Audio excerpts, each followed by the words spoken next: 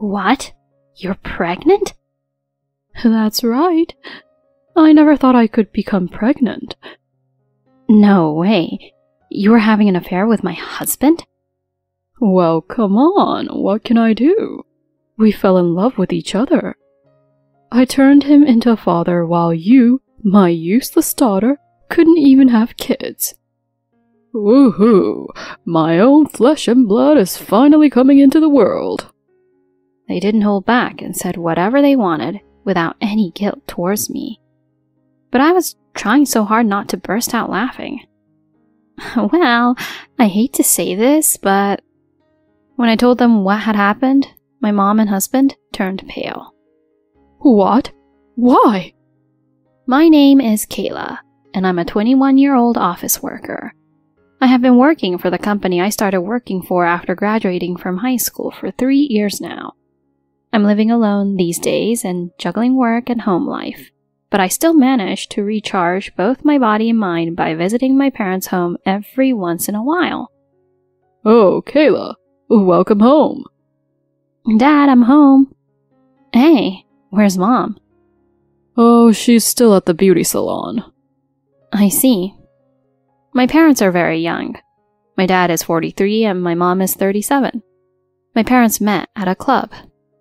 My mom ended up at the same club as my dad, and he ended up flirting with her and they ended up going out. My mom was pretty grown up back then, and my dad only found out she was 16 when they started going out. They still had feelings for each other and continued dating, and one day my mom became pregnant. So, my dad decided to marry my mom in order to take responsibility. At the time, they were quite opposed by each other's parents, as my mom was just a high school student. My dad's parents in particular were very strict, and my dad was disowned by them. So I have never met my paternal grandparents. Against the wishes of those around them, my dad and mom tied the knot and welcomed me into their lives. In the early days of their marriage, everything seemed to be going smoothly. I have fond memories of my dad always taking good care of me and making me so happy. My dad worked as a construction worker, and whenever rain prevented him from working, he would usually come to get me from kindergarten. The other children in the kindergarten would say, "Kayla, your dad's so cool," and I was so happy. And the two of us would spend a pleasant time under the same umbrella, talking about what happened at kindergarten that day. But my dad experienced an incident that caused a significant transformation in my mom's behavior towards him. The incident occurred while my father was working and resulted in a severe injury. This caused my dad to be unable to continue his career in construction. Luckily, it wasn't life-threatening, but it did result in lasting injuries for him. Following a rigorous rehabilitation program, he was able to walk again and was hired at a company thanks to his friend. But as his job performance suffered and his salary took a hit, my mom began to look down on him. Oh my God. I honestly thought my life would be easier, but I can't believe I ended up marrying a broke guy. I'm so unlucky. My mom had to work as a hostess in a night bar to pay the bills. Luckily, she was still young and drop-dead gorgeous, so it was a perfect job for her. My dad had to work to support his rehabilitation, so his income was limited. Since my mom earned more than him, she looked down on him even more. Since my mom worked at a night bar, my dad and I often ate dinner together. My dad would often make mac and cheese, which was very tasty. He always prepared dinner for me, even though it must have been hard for him to stand for long hours. I loved my dad for being so kind-hearted. And I wasn't a fan of my mom, who always talked bad about him. I don't know if my mom knew or just didn't like kids in general, but she barely looked after me, and I always felt like she didn't care about me. My dad is one tough cookie. He never stopped working hard, even after rehab, and ended up crushing it at his job. So even though our family was not very wealthy, he managed to get me into high school. But my mom wanted me to work after high school to help out with our finances, so I didn't go to college. Instead, I got a job at a small local company. My dad apologized to me for restricting my career path, but I was really thankful for his parenting. I was willing to work and pay him back. I worked as hard as I could to make a living. 3 years later, my dad was promoted, and his salary increased even more. His rehabilitation was going well, and his leg seemed to be doing well. So, I decided it was time for me to get some experience living on my own, and at the age of 21, I started living on my own for the first time. I had been helping out with the housework back at my parents' place, so living alone was not that difficult. Well, when work gets crazy, dinner becomes a hassle, but I always manage to tidy up and whip up some decent meals for myself. And recently, I also got a boyfriend. His name is Tyler. He's a colleague at my job, and we've gotten super close since we started working together. We had a good time going back and forth to each other's places and going to drive dates, and before I knew it, a year had passed since we started dating.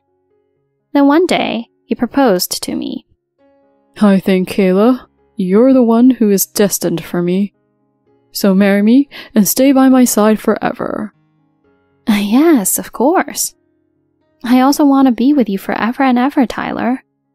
Thus, we decided to get married.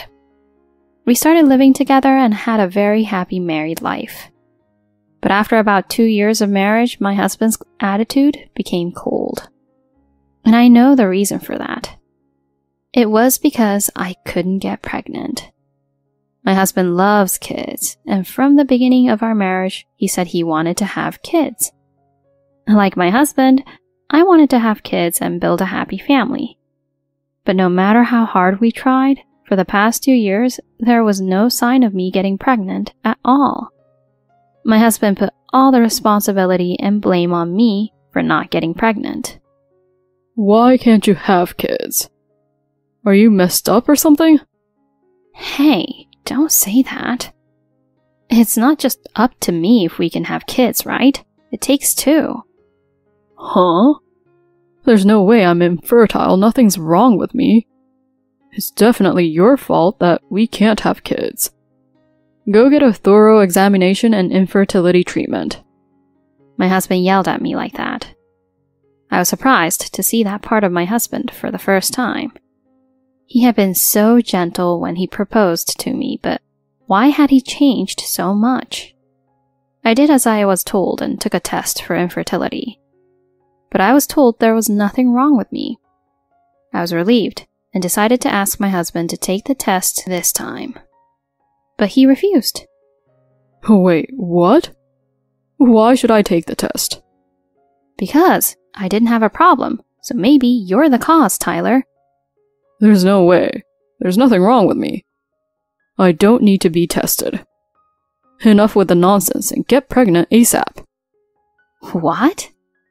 That's how my husband spoke coldly to me. I was surprised by how much he didn't care about me. After that, my husband and I began to avoid each other more often.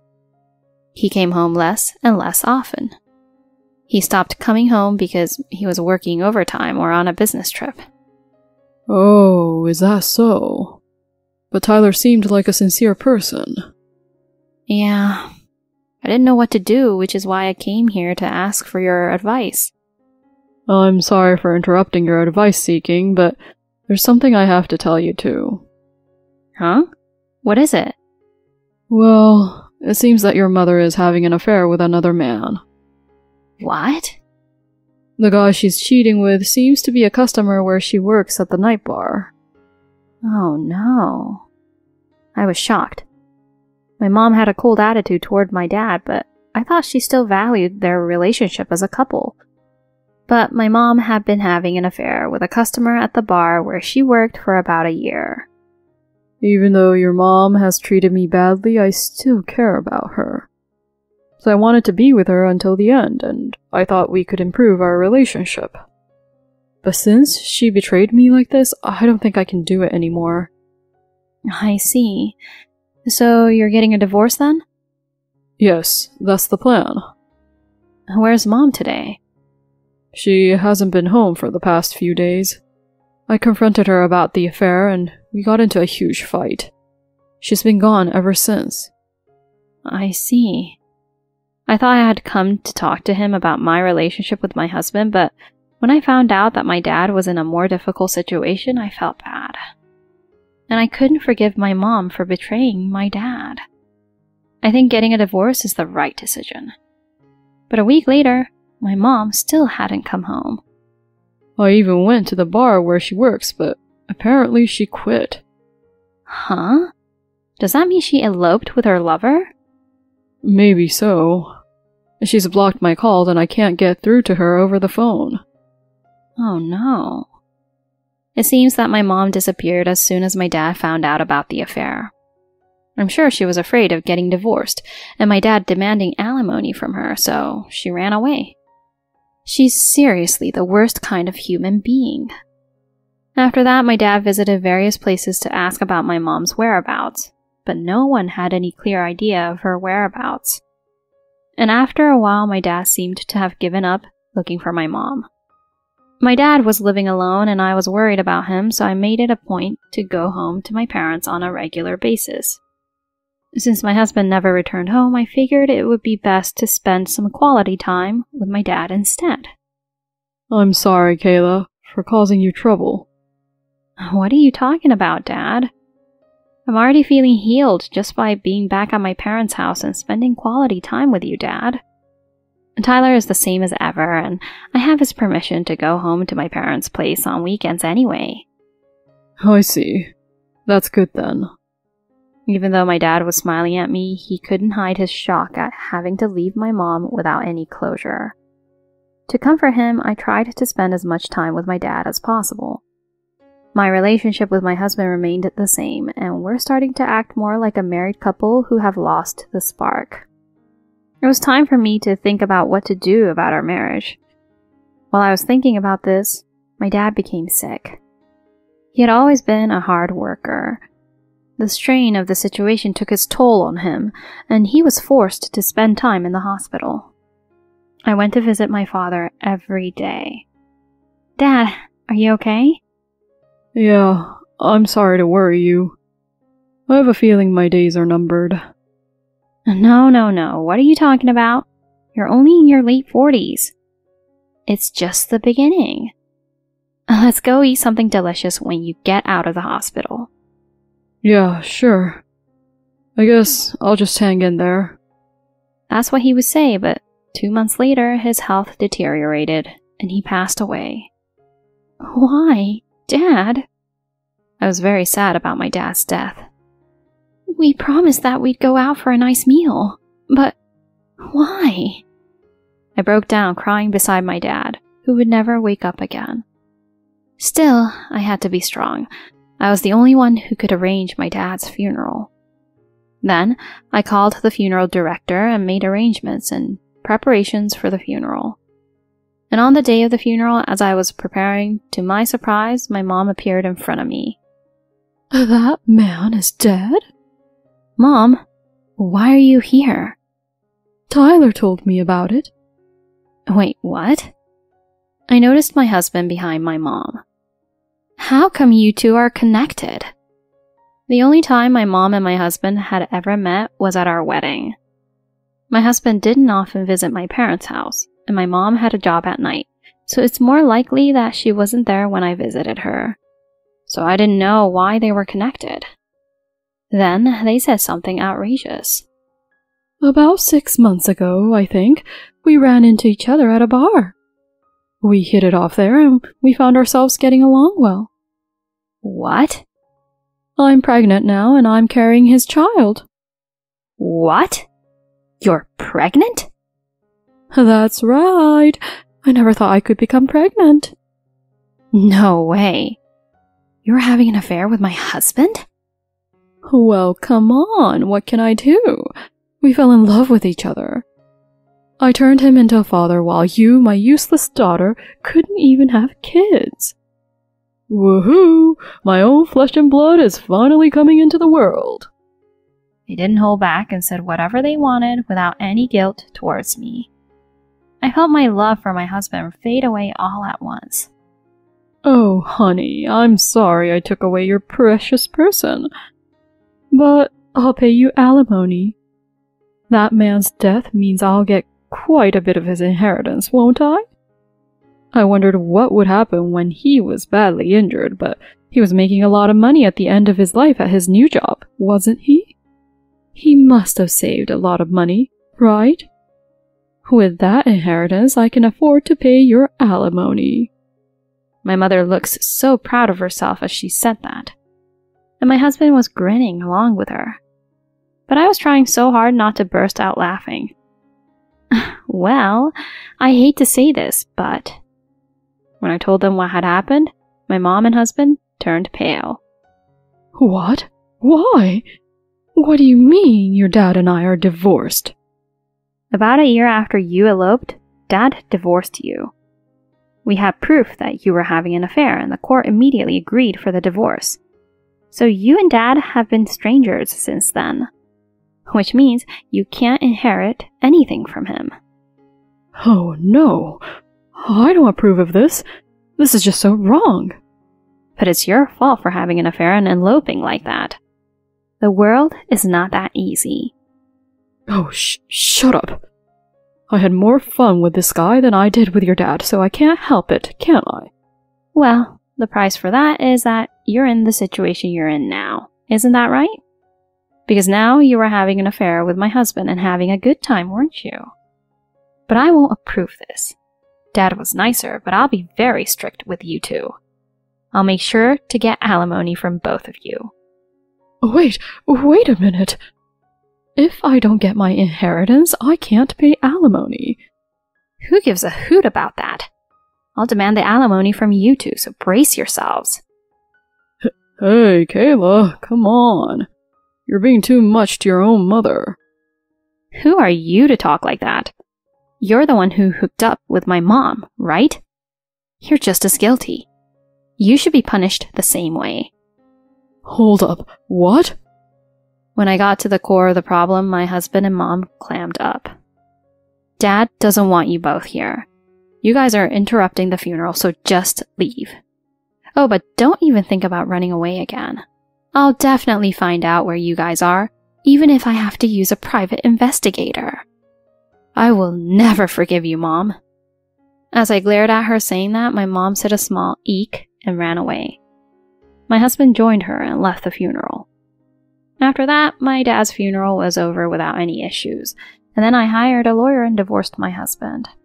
Then I demanded alimony from my husband and mom. They couldn't run away and had to pay me alimony. My husband got the cold shoulder at work, and now he's been demoted to a local job doing manual labor. My mom's back to working at the night bar to pay for the alimony. She's still a stunner, but being over 40, she can't make much without getting too many gigs. Apparently, those young workers were teasing her and it totally crushed her self-esteem, but she couldn't just quit her job because she still had to pay the alimony, so she just kept on working.